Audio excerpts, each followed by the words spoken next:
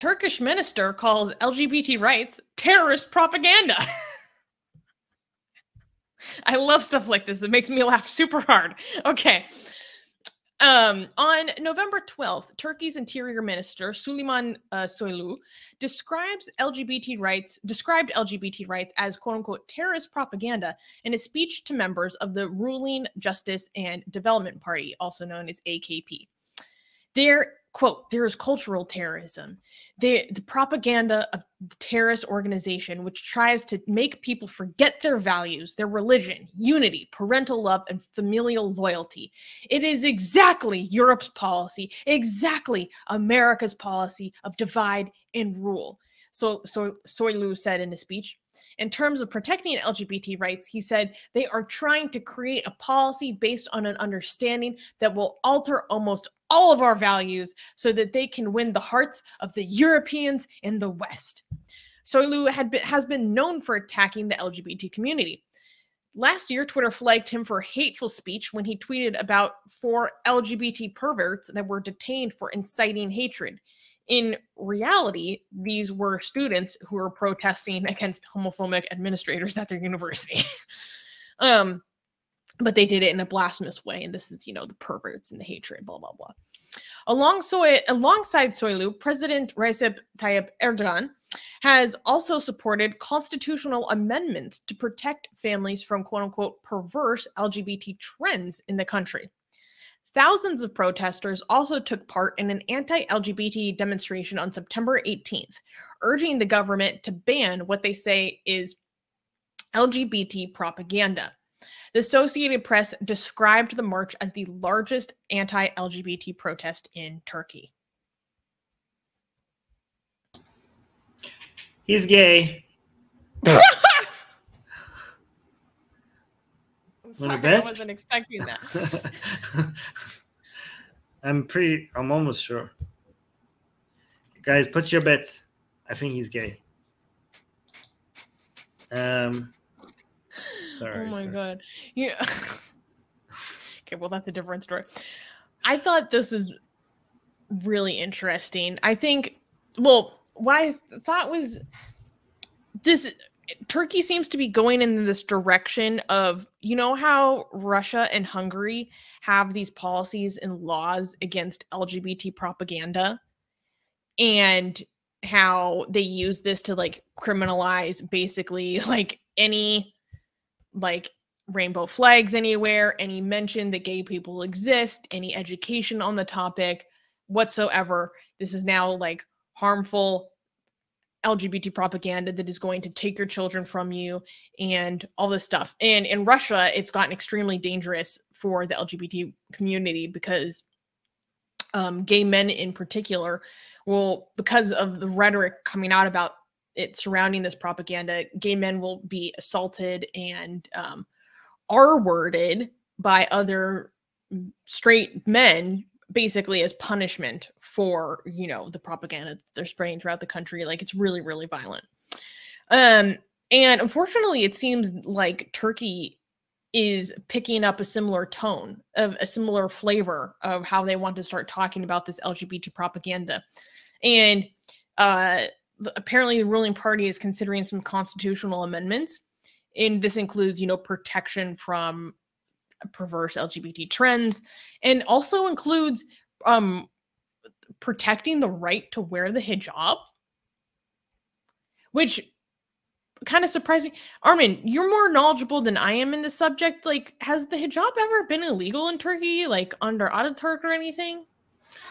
Yeah, I mean, it was banned in universities and, some government institutions and stuff, I think. I remember. But I think some schools and universities and stuff, which is weird for an Islamic country.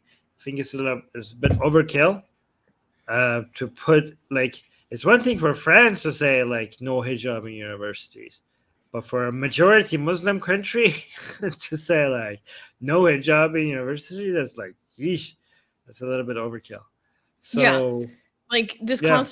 The supported constitutional amendments include introducing the right to wear headscarves, and measures tackling family issues in Turkey, citing, quote, "the family consists of the union of man and woman." Okay, that was just interesting to me because I was like, the right to wear headscarves. I wonder, I wasn't sure about how much that was actually a problem. Yeah, with a constitutional principle of official secularism, the Turkish government has traditionally banned women who wear headscarves from working in the public sector. Turkey is weird. Turkey is like a mix of extreme secularism and mix of extreme Islamism and everything in between. It's very confusing. Like, it's very confusing. You have a country was like, oh, Islamically saying that LGBT is terrorist propaganda, but also has a history of banning hijab in government places. Like it's just, and Turkey used to be one of the most, I mean, previously it used to be way more LGBT friendly than a lot of other countries in the region. Yeah, and because now it's of going hard against the opposite direction. Okay, is it just the government that, like, so we went from Ataturk to going from forced secularization, as Zagros is pointing out in live chat, to now going through Erdogan, which is like the Islamization of the government. However, what about the people? So I know Ataturk represent extreme forced secularism, and Erdogan now represents extreme Islamization of the government. But the people themselves, are we seeing a shift back to Islamism or shift towards secularism? I know amongst Turkey's youth, amongst the younger generations, they are having a huge backlash. Well, maybe not huge, but they are having a significant backlash to the forced Islamization of Turkey. There's been lots of polls on it. The young people are not, they're not playing with it. They don't like it. I don't know about the older generations though. And let me see, look for a moment. So just like the forced secularism backfired and caused a resurgence of Islam in Turkey, that means that we're saying an Islamization of Turkey's government is now causing another backlash towards secularism by the young people. So okay, here's according to 2020 Pew Research, 25% of Turks said homosexuality should be accepted by society, with 57% opposing it. The acceptance was higher among educated people at 41% and young Turks at 34%. So even amongst the population, there's not a lot of support. No. So the main thing you have to look at is not the level, it's the trend. Okay? So you're saying there's 25% acceptance. So what we have to see is not like, oh, because like 25% is high or low. What we're interested in is to see what was before. Like, was it okay? In terms of a trend, here we go. According to a survey conducted by Kadir Has University in Istanbul in 2016, 33% of people said that LGBT people should have equal rights. This increased to 45% in 2020. Oh, nice. So trend is in our favor, at least with the people. There was a poll in 2018 that said that 55% do not want to have a homosexual neighbor, but this decreased the next year to 46%. Oh, okay. So trend is on our side. Okay. By the way, guys, you have to look at the same polls, because if you're like, oh, this poll said 55% at that year, and this other poll said like 45% in a different year, you can't compare that, because you have to because the methodology could be different. If you want to see if how the trend works, you have to focus. We have to stay with the same poll, with the same questions and the same methodology to see if the numbers are going up or down.